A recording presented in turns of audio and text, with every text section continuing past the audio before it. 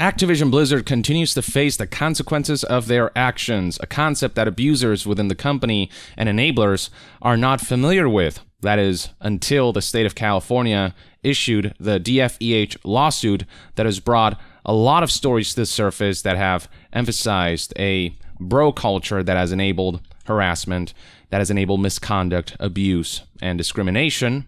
And so now we're seeing the Activision Blizzard community signal boost all of this. We're seeing media outlets doing investigations and reporting on all of this. Employees are mass protesting and will not be giving up and letting things slide. The government issued their own lawsuit. Investors most recently issued their own lawsuit over Activision Blizzard's lack of disclosure of investigations from the DFEH going on, and the fact that this culture has been permeating Blizzard for years and years and years. Now, as if all that wasn't enough, another entity from which Activision Blizzard is facing scrutiny from is sponsors, with a number of major sponsors having pulled out from particularly their esports endeavors. So I reported a couple days ago how T-Mobile had removed their branding from the Overwatch and Call of Duty League, leading people to speculate that they pulled their sponsorship after all of the horrific stories began to surface, and it's been confirmed since that T-Mobile did in fact pull out. You can see right here in the before and after of these marketing images how T-Mobile was at one point featured,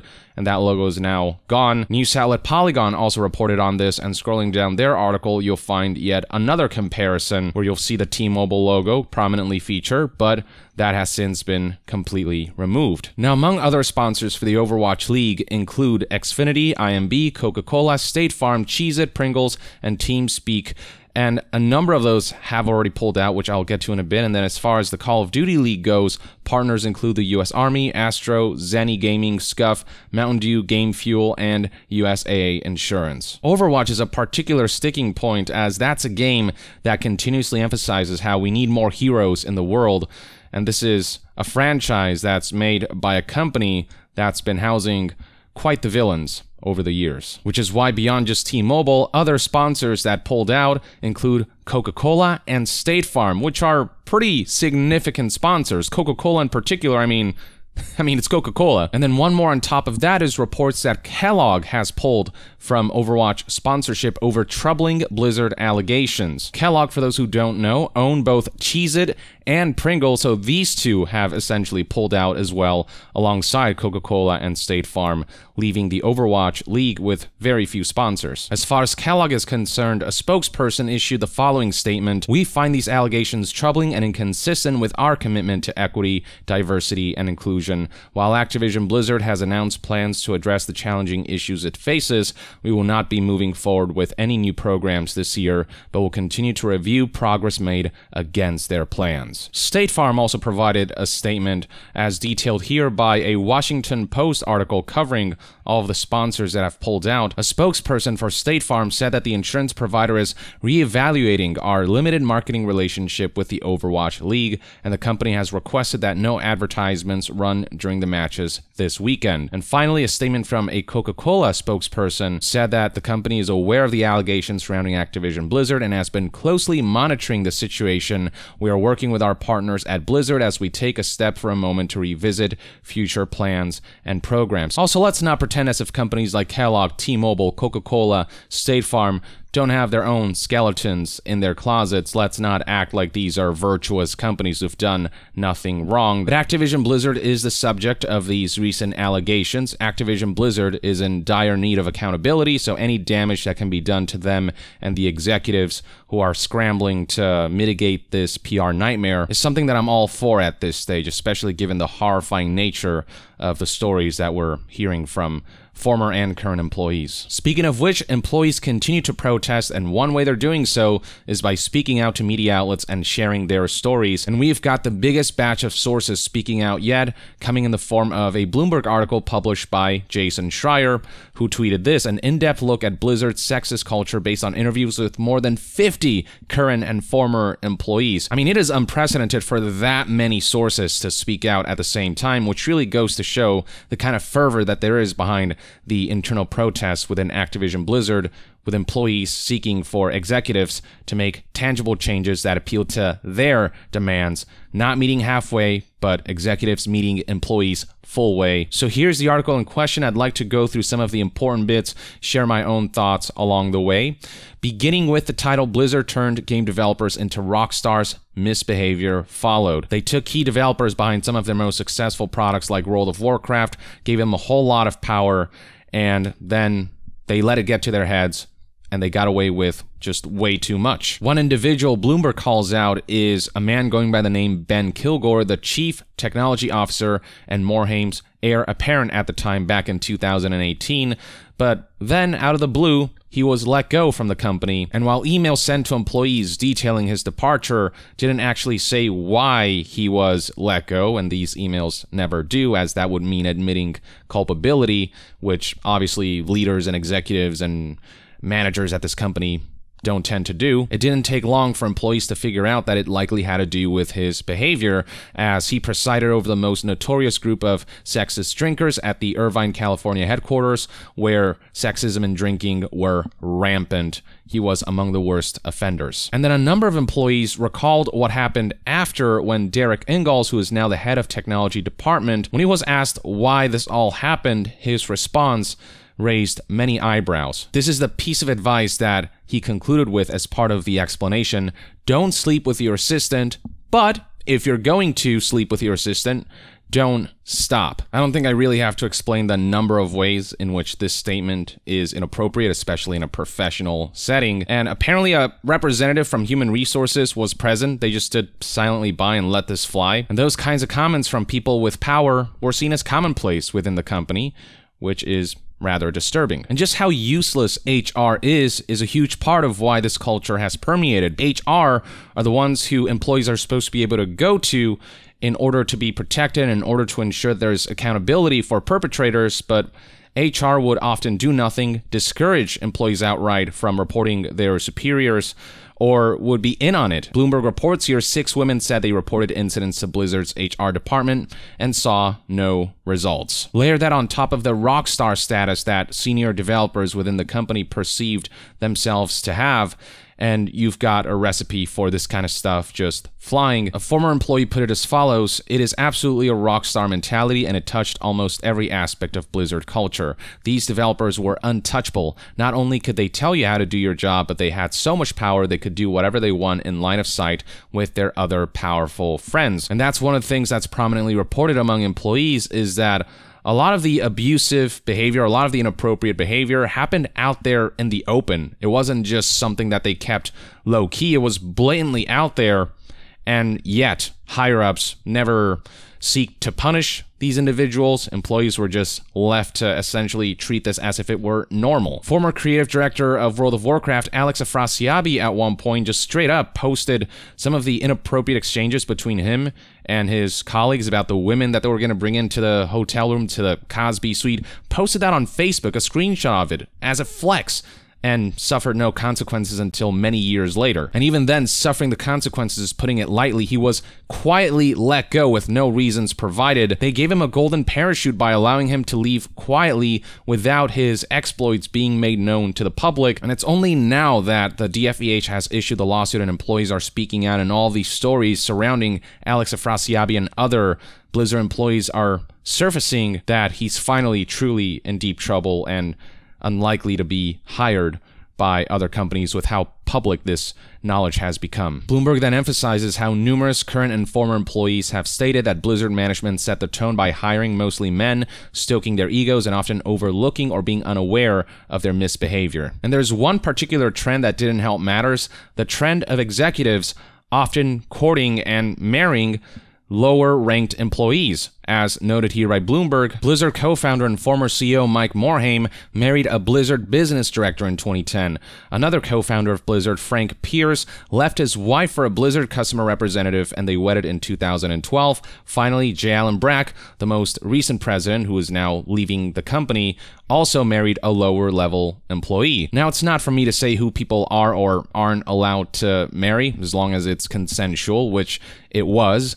But when you've got that trend on top of the culture, it set a precedent that made some female employees uncomfortable, as the perception was that men could do this, that it was all about getting in a position of power and then courting the women who work under them. Combined with the testosterone-fueled arrogance and heavy drinking that were a regular part of office culture, it all led to frequent and often unwanted advances. Bloomberg then points out a video that the company released for its 10th anniversary, and this was many years ago, but it prominently spotlights the kind of culture that has permeated within the company and has continued to permeate, referring to a video that condescendingly describes the easy laugh and sister-like qualities of Blizzard's first female employee. And this video was actually leaked by a prominent game developer and animator going by the name Jonathan Cooper. Here's the video in question. It looks something like this, and it sounds something like this.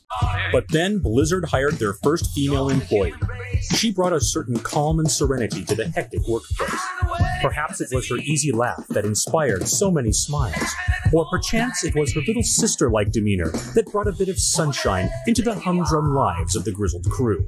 So this was obviously a very different time, still doesn't make it okay, and the fact that this kind of vibe is still so emblematic within Blizzard today is kind of the heart of the issue. And then right down here we have a set of 4 images that is, I guess, also a part of that 10th anniversary video that only paints a worse picture. Top 10 reasons it's great to work at Blizzard. Among the reasons include number 10, no matter how you're dressed, they still listen to you. And looking at the photo here, well, I mean, this just kind of speaks for itself. Very kind of infantile. Then you've got reason number 6 here, girls will be seen with you even if you're not holding $1. And then the number 1 reason that was listed in this video was the senior vice president being half naked dancing in a cage. So yeah, that's yikes. And this kind of attitude, this kind of mentality, unfortunately hasn't stopped, and if anything, would seem as though it's gotten worse as power and success got to the heads of senior developers and executives and leaders within the company. A former employee actually notes how she noticed the change in a portion of her colleagues once World of Warcraft took off. Their ego filled the room. They thought so much of themselves and what they had done, especially after they received profit-sharing bonuses that amounted to quite a bit of money, and suddenly you would see fancy cars populating the parking lot, and that's when the egos really started to kick in, making the culture that much worse. There are Bloomberg sources who report that Blizzard's top executives told a group of his staff that young women, both fans and colleagues, saw them as superstars, so why shouldn't they benefit sexually from that? And using that rock star status, especially fans who know who these senior developers are and the kind of popularity that they were garnering as the face of Blizzard and the face of World of Warcraft and these popular products, they began to abuse their powers like that to take advantage of these fans and their co-workers, according to a former community manager at Blizzard. There are reports of females who learned to avoid the bar at the Hilton Hotel near the convention center. They knew that was a threat zone because of Alex Afrasiabi and the whole Cosby suite, and there's still some contention as to where that name came from. Some employees have reported to news outlets that it had to do with the carpet in the room resembling Cosby sweaters. Others thought that the implication, especially given what Cosby was convicted for, was quite apparent even at that time, but it doesn't matter what the origin of the name is. What matters is what took place in the Cosby suite, and it was basically a bait for women that they intended to inappropriately seduce. You combine this discriminatory work culture on top of the fact that there were far more men working at Blizzard than women, with women being outnumbered 4-1 as of 2017, and you've got a situation where women, especially with all the discrimination against them in terms of not just the abuse and misconduct, but also in terms of salaries and promotions, they really had to claw their way up, and that created a competitive work environment where women were at each other's throats. As noted by a former employee, because there were so few women, the women really had to compete to stand out with their peers. It created a really toxic competitive environment, not just between the men and women at Blizzard, but the women themselves, especially when men were treating women as competition, who gets to sleep with who first, and essentially whoever their ideal version of a female employee was would be more likely to rise, and just that kind of expectation and that kind of mentality created this really toxic culture even amongst the female employees. And then more reports of some of the misconduct that was seen at the studio, including new female employees often being greeted by men who would line up to introduce themselves on esports teams. Men would give unwanted back rubs, make inappropriate moaning noises during meetings, discuss their sexual exploits in detail. And despite all of this being out there in the open or being reported to HR in very clear terms, they didn't touch him. Another former employee reports having worn shorts to Blizzard one day and one of her colleagues commenting on her ass as a result, and when she reported that to HR, nothing happened, and she never wore shorts to the office again, as obviously that kind of comment isn't welcome in a professional environment. The article then dives a bit into Mike Morhaime, the former CEO of Blizzard who left in 2018, and beloved amongst many employees within the company. He was soft-spoken, gregarious, and adored by many Blizzard employees, but that warm style of leadership acted as a blind spot, or could act as a blind spot, according to Bloomberg. He was almost too nice to the point where he would often give abusers the benefit of the doubt, and he was also himself shielded from misbehavior, and he essentially extended too many chances or let folks, abusers, perpetrators who engaged in that kind of misbehavior walk over him, is what former employees report. Apparently, Bloomberg saw a private Facebook post that a former assistant of Mike Morhaime's forwarded to Bloomberg, and there she wrote about how she had informed him and other executives about rampant misconduct, and yet they haven't done anything about it. Now, Morhaime recently came out with a statement admitting culpability, saying that, I failed my employees and whatnot, and this is after he left Blizzard, and he's now at Dreamhaven, which is his own indie studio. And while he is among few who have actually said, it's my fault, doesn't change the fact that the past is still the past, and all of that damage is still there, and it's permanent for the employees. And Mike Morhaime, on some level, has to answer for that. An apology isn't enough.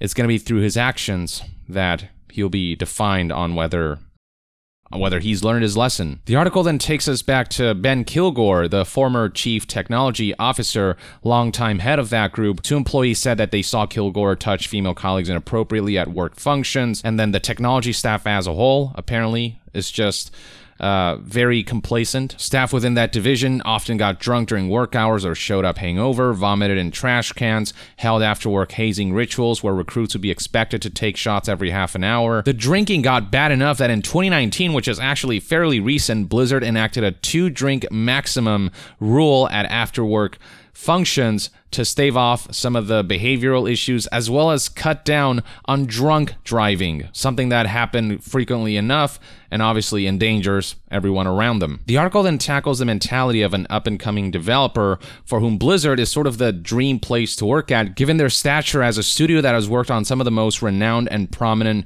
game franchises in the history of gaming. As genuine fans of Blizzard who get to work at this company, they had rose-tinted glasses that blinded them, or that gave him this mentality of some of the stuff here that feels wrong is probably normal and I should just let it slide. So here's one former employee who said, when you're someone who works at a company like Blizzard, it's almost like you ignore everything that's happening because you want to be there so badly. You stop seeing things that are bad as bad. You get blinded by what you wanted this to be rather than what it truly is, and when the ugly side shows itself, because of those rose-tinted glasses, because you wanted this dream job so badly, you start kind of going to denial mode, and that's kind of what happened to some of these employees. And Blizzard very clearly took advantage of this, took advantage of the stature that they have and the kind of influence that they have as a company that is so prominent in the games industry. Blizzard took advantage to the point where many former Blizzard staff said they took pay cuts in exchange for the prestige of working at the company,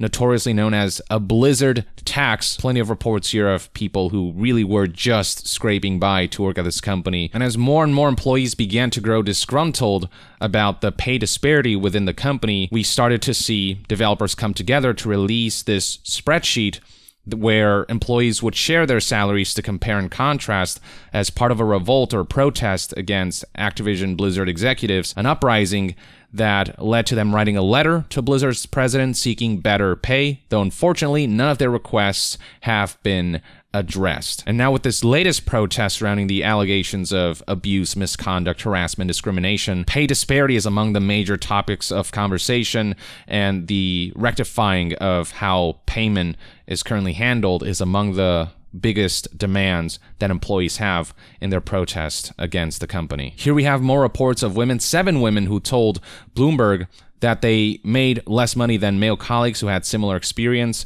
even if they were working similar jobs at similar efficiency.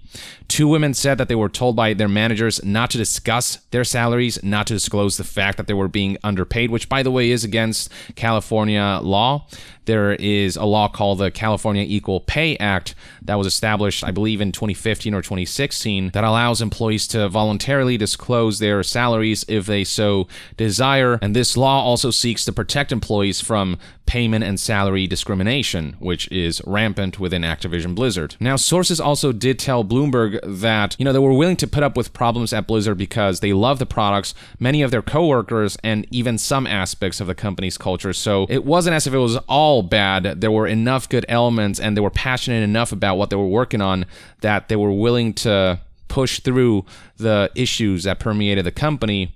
But things only got worse when Bobby Kotick and Activision began to seep their corporate influence more within Blizzard, and Blizzard became less autonomous, and there was more oversight and more pressure from Activision. Activision pushed Blizzard staff to hit unrealistic deadlines and do more work with fewer resources, increasing stress and overtime across all levels. And all this exacerbated Blizzard's problems, and this kind of corporate interference is what led to the release of the notorious and god-awful Warcraft 3 Reforged, one of the most botched AAA launches in history. And the kind of oversight that Activision is enacting on Blizzard essentially has everyone on edge. They don't want to report anything bad, because if they do, that might lead to resources being pulled from certain divisions. That might lead to divisions being punished as a whole. And so people are less prone to speak out and more prone to kind of misbehave amongst themselves because of the increased stress, because of the fact that they know stuff might not get reported. As Bloomberg puts it here, some Blizzard staff refer to Activision as the Eye of Sauron, which is never a good comparison. If people working under you refer to you as the Eye of Sauron, yeah, you're the villain in this story. With budget cuts constantly looming, managers of each department have jockeyed for resources. As a result, some are reluctant to report internal problems and risk drawing unwanted attention to their teams from corporate overlords who might punish them as a whole. And as if that wasn't bad enough, a recent revision to the performance review system forces managers to give more frequent negative reviews to employees, which will result in less generous bonuses and profit share for Blizzard employees. Managers are essentially forced to pick and choose who they favor, who to give positive reviews to, and who to give mandated negative reviews to. And that only creates a further divide between the rock stars in power and the ground floor employees, the people underneath. And a number of women who have come forward to Bloomberg said that they fear this will give managers more opportunities to discriminate in conscious and unconscious ways, and that it will further empower the company's supposed rock stars. We're talking about a company that continues to break records every year, that's making more money than ever, and yet they cannot spare paying employees properly. They cannot spare allowing managers to give as many people who deserve it positive reviews so they get the bonuses that they deserve, which causes further friction within the company, which makes the culture that much worse. It isn't just a Blizzard issue. Activision very much has actively contributed to this and have enabled this stuff to happen. Employees are aware of all of this. They've been aware of all of this for years and years. It's only now that they feel safe and comfortable speaking out because of the DFVH lawsuit, because of the protests happening within the Activision Blizzard community and amongst employees. Now that there is this fire that's rising, finally employees feel like they have some power to issue demands without facing consequences, as it'd be a bad look for Activision to start firing people just for essentially fighting for their rights, for proper, equal, and adequate treatment, for a better work culture, for a better work environment. So we'll see how this continues to roll, but it seems to me as though employees are really more fed up than they've ever been. The DFVH lawsuit seems like it could be a very solid case.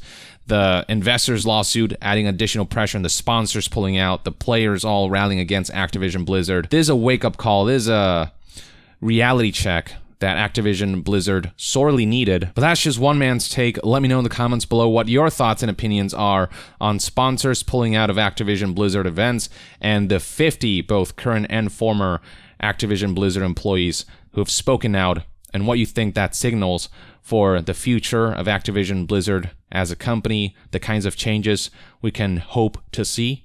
Share your thoughts below, and to be further updated on all things gaming news, reviews, and discussions, stay tuned right here on Young Yeah. I'll see you guys next time.